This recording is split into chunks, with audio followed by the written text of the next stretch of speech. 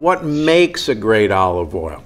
So for me, freshness is definitely key. When you talk about health benefits and polyphenols and all the high levels of antioxidants that you want in a really healthy olive oil, something you really want to have in your as part of your healthy diet, you want to look for fresh oil, which means I follow the global harvest. So I'm one of those rare breeds that every quarter I travel, whether we're in the Mediterranean, which would mean Italy and Greece and Spain and Portugal, and then I travel south of the equator for their season, their fall, which is opposite of the Mediterranean in our summertime. So I'm there in Chile and Argentina, which Chile has beautiful fruit. I mean, the climate, the Mediterranean-like climate zone in Chile is beautiful. And then I'm just home, actually. If I have bags under my eyes, you'll know why. I've got jet lag. I'm just home from Australia, and hanging out with the kangaroos in the olive groves over there, where they also grow wonderful olive oil. So freshness and following the seasonality, those polyphenols and healthy antioxidants, they decline rapidly over time. So about 6 months, they start to deteriorate after the pressing. So for me, I'm on the global quest of freshness, which is a high quality indicator. Of course, picking the fruit very green, that makes a great olive oil. So if an olive is green when it's harvested, it will have about 10% yield inside the fruit, 10% oil. If you let that same olive hang on the tree until it's completely black, you could get up to 30% olive oil. So unfortunately, the oil quality and the health benefits of the higher levels of oil are not there. It's a healthy fat, yes, but you're not getting the antioxidants, the polyphenols, all the plant sterols, and all the health benefits you could be getting from a very early harvest oil. So that's why kind of like the Tuscans early on were very big. Like people would say a Tuscan style olive oil or the olive oil from Tuscany is the best, because they had a tradition in Tuscany to pick the very green fruit. They were one of the first people to do that and harvest that very green, flavorful, antioxidant powerhouse. So in general, I tend, my palate goes toward that fresh, green, powerhouse style of oils, as you're used to, like in the trio, that I send you. Yeah, so, I think that's a good point. Now, sometimes in America, we see the words Nuvo oleo or Nuvo olive oil. Is that a sign that these were picked greener? It can be a sign. Usually it's a sign of freshness, but I have some issues with that, because sometimes they'll bottle it in clear bottles, to show off its fancy color, which is great if you can consume it within the first few months of harvest. But unfortunately, with these some olive oils, people think like unfiltered, and they look for really cloudy olive oil, and that can be good the first few months of harvest, after harvest. So first of all, always looking at harvest date. Single estate farms. But what happens is, in an unfiltered oil, and if you lightly filter the oil or let it naturally settle before you bottle it, what can happen if there is sediment in the bottom of the bottle, that starts to ferment. So there's water in there, there's vegetable yeast, and that causes defects in the oil. So a high quality olive oil from a professional taster standpoint should have no defects in the oil to be considered extra virgin. It shouldn't be non-defective. So you would get those defects if the if all that was sediment was on the bottom and starting to ferment over time.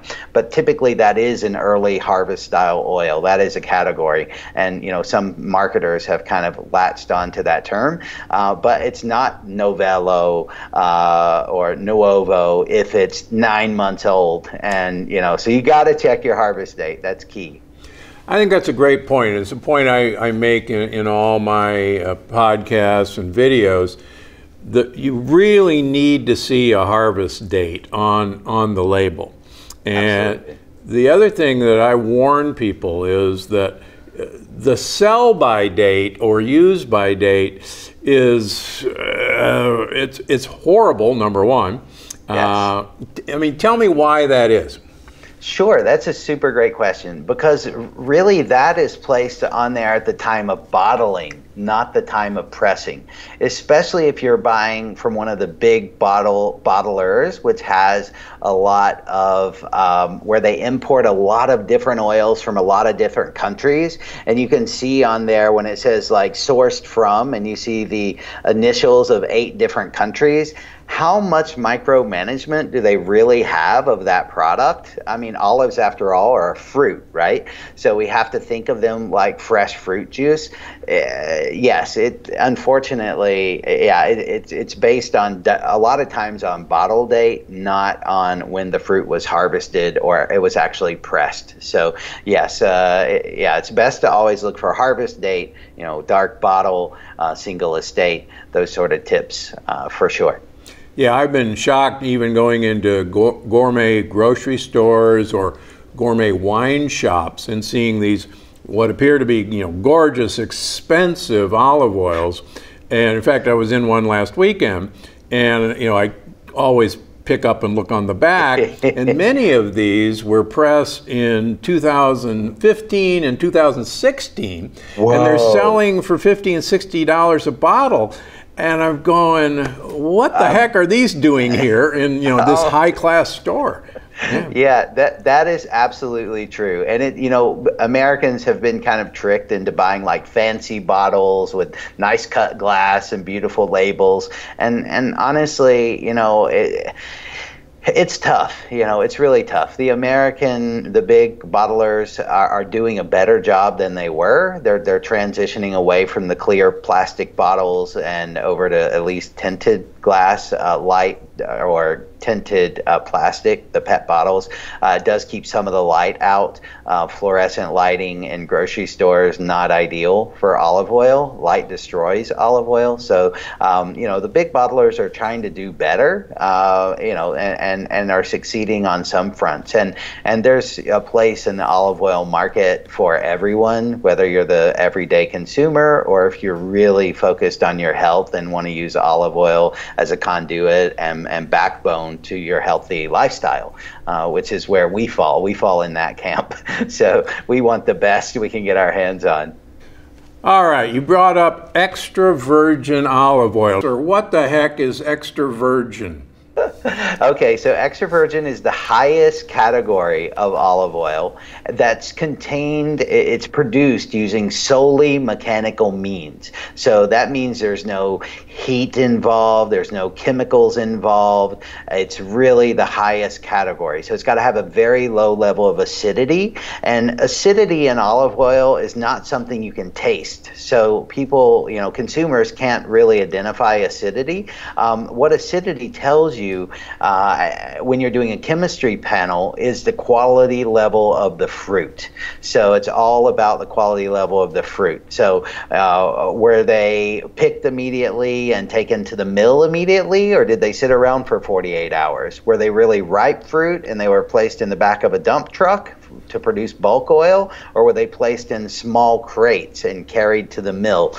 Were they left in the sun? Was there fly damage? So all these things deteriorate the fruit and will raise your acidity level. So you want a very low acidity level in the olive oil, and to be extra virgin. And honestly, the extra virgin category is actually pretty wide. Like, for example, in my oils are third-party tested by a lab in Italy. And to be considered extra virgin, it needs to be 0.8% or less of acidity. So the lower acidity, the better. So for example, I'm just pulling up a couple of my recent labs. Mine were not even at the 0.2 level. So very, very low acidity. So that's what you want to, look for. And some bottlers will actually put that on the label if they're super quality, minded. And look at sources like Flow Soleil, look at national competitions, look at the California olive oil competition that happens at the LA County Fair. Those are some good tips for identifying and just educating your palate and tasting olive oil and understanding what to look for are the best things you can do. Yeah, a few years ago, I had the opportunity to talk with the minister of olive oil in Italy, and he makes a very good point. He said there is absolutely no proof that oleic acid, which is the monounsaturated fat in olive oil, and olive oil is not just oleic acid, but it's the major fat in olive oil. He says there's no proof that oleic acid has any major benefit over any other oil or monounsaturated fat. He said it's a carrier for the polyphenols and the antioxidants. And he said we have to understand that. And I think that was a very important point. There's nothing unique about this fat.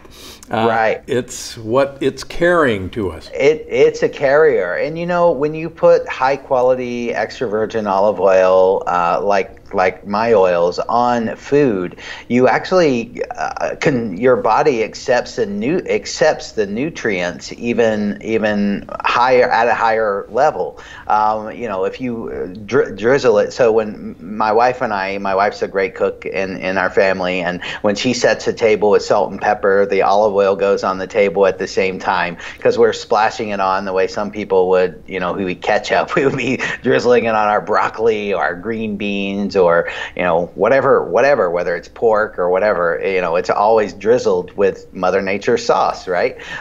So for us, you know, we use it that way, you know, to I guess absorb more nutrient, to get more nutrient value of the foods we're already eating for their health value. You know, that's a great point, and it's something I just absolutely, first thing I tell my patients is, yeah, cook with olive oil, but olive oil has to come to the table. And you're absolutely right. It's right next to the salt and pepper. And in any home in Italy, in any trattoria in Italy, they bring the bottle to the table. And it's the foods to deliver olive oil. Absolutely. And you know, I don't decant mine into like a clear cruet where sunlight can get to it and things like that.